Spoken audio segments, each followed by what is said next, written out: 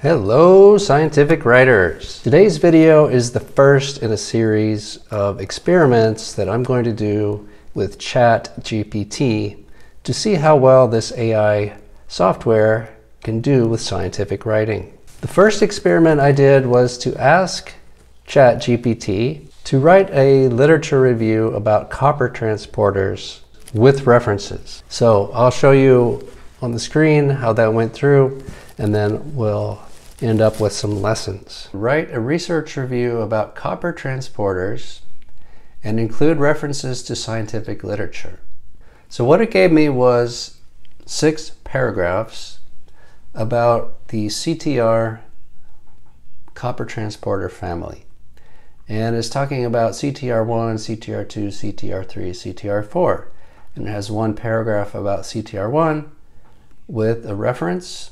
It has 1 paragraph about CTR2 with the exact same reference, 1 paragraph about CTR3 with the exact same reference, 1 paragraph about CTR4 with the exact same reference, and a conclusion paragraph. Now, I happen to know that there are more copper transporters than just CTR family. Okay, there are other families of copper transporters, and it didn't mention any of those. So that's a big red flag. It missed entire other families of copper transporters. And also, it only gave me 1 reference. Okay, so this reference is Sakamoto K et al. 2018, Copper Transporters and their Roles in Copper Homeostasis, Journal of Trace Elements in Medicine and Biology, Volume 48, page 31 to 37. All right, so I copied this reference and I went over to Google Scholar and searched for it, and no results were found for Sakamoto K et al. 2018. So I went back to ChatGPT and I said, is Sakamoto K et al. 2018 a real or fabricated reference? And the response I got is, it appears to be a fabricated reference, as I couldn't find any scientific article with the title on this journal. So be cautious. Okay, here are 2 major problems that we have in something very simple. The simple prompt that I asked to write a research review about copper transporters. Now, another thing is, what species are they talking about? Are these human copper transporters? Are they mouse copper transport? Are they yeast? Plants? It doesn't say that at all. Maybe we can ask. So let's ask this. What species are you referring to for CTR1, etc.? My punctuation's not perfect, but that's okay. So here's its real-time response. The CTR family of transporters have been identified and studied in a variety of species, including humans, mice, rats, and yeast.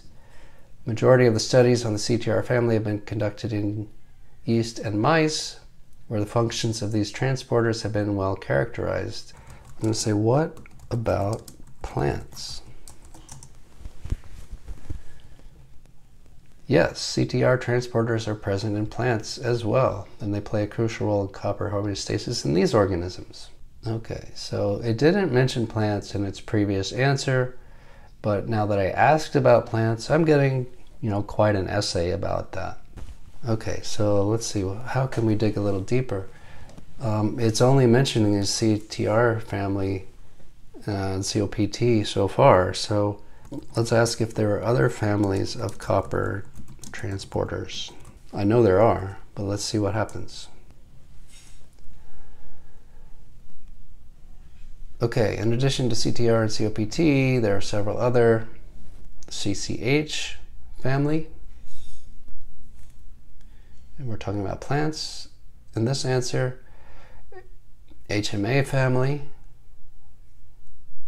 and that's also referring to plants.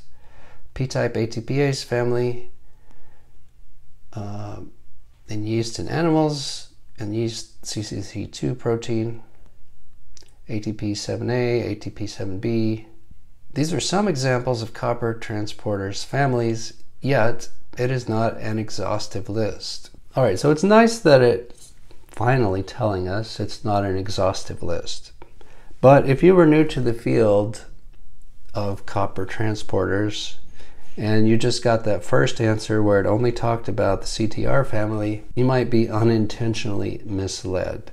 And if you didn't ask further questions, you may not find out that there are additional families that it should be telling you about. You shouldn't just blindly trust the answers you're going to get from ChatGPT. So here are my takeaways from asking ChatGPT to write this introduction or review article or literature review about copper transporters. First, the literature review it gave back was very superficial.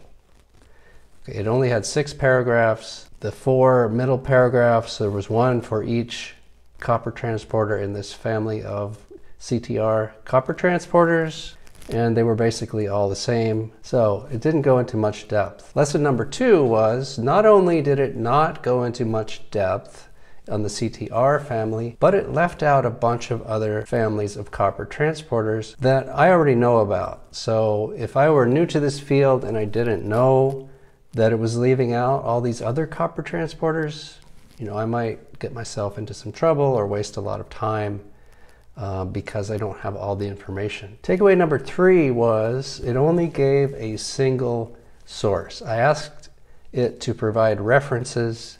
It provided one single reference, and that reference was fake. Okay, it was fabricated. It's not even a real reference. So total fail in that regard. So don't rely on ChatGPT to find you references or write your literature review.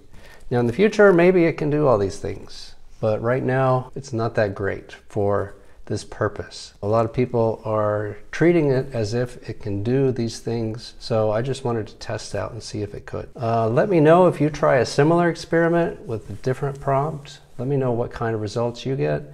If you get real references or if you get fabricated references, let me know in the comments below. I'm really curious about that. All right, thanks for watching. I'll see you next time, and happy writing.